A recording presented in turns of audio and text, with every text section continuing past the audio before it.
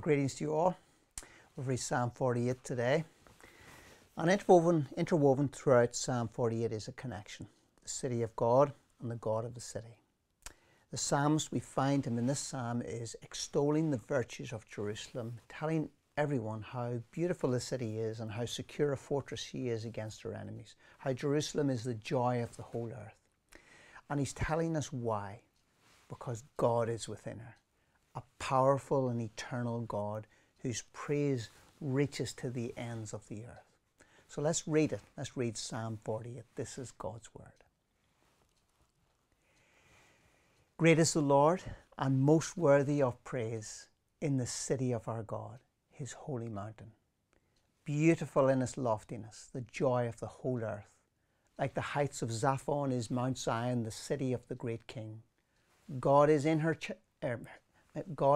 citadels.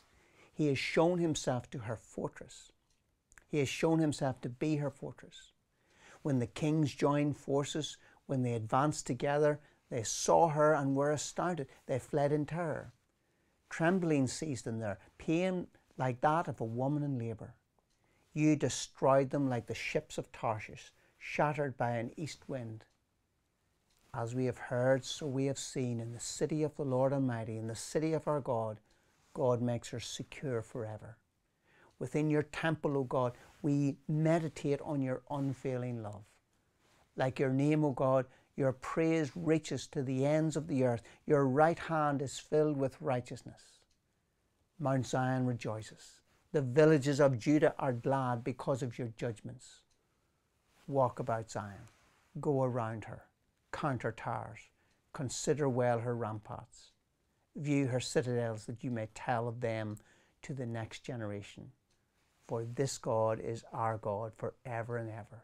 He will be our guide even to the end. Amen. Mount Zion is the hill on which Jerusalem is built and where the temple of God stood.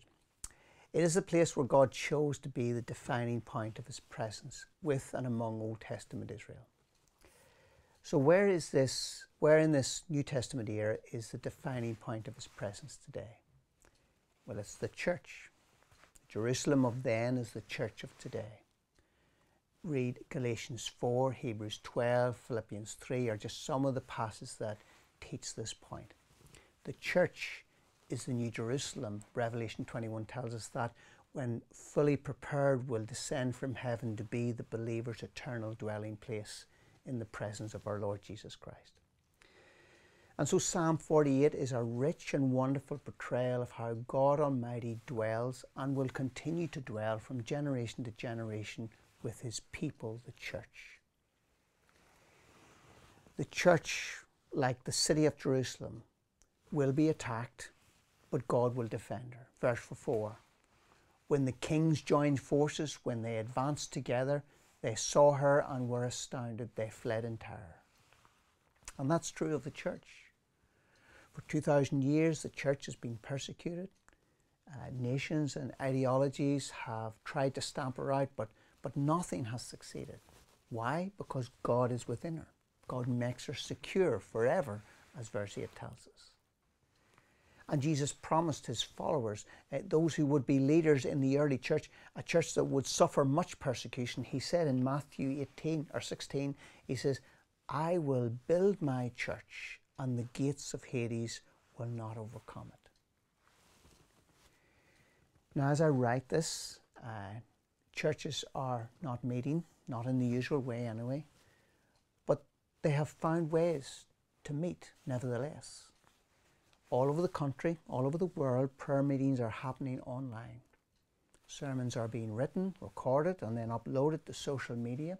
And they're being listened to not only by faithful churchgoers, but by people who would not normally come to church to hear a sermon or to worship God.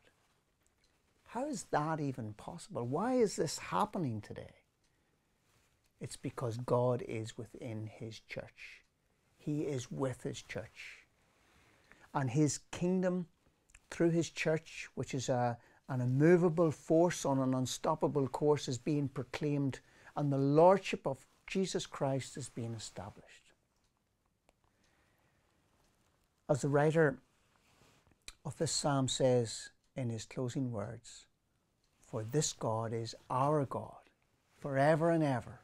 He will be our guide, even to the end." We serve a God within a church who cannot be defeated. Let's pray. As we have heard, so we have seen in the church of the Lord Almighty, your beauty, your glory, your majesty is just awesome. Father, we thank you for being faithful to your people from generation to generation. We thank you for protecting us, providing for us, for every blessing that we have through our Lord Jesus Christ. Truly, Lord, your name, your praise reaches to the ends of the earth. We rejoice in you, and we thank you, Lord, that we are part of your church. Amen.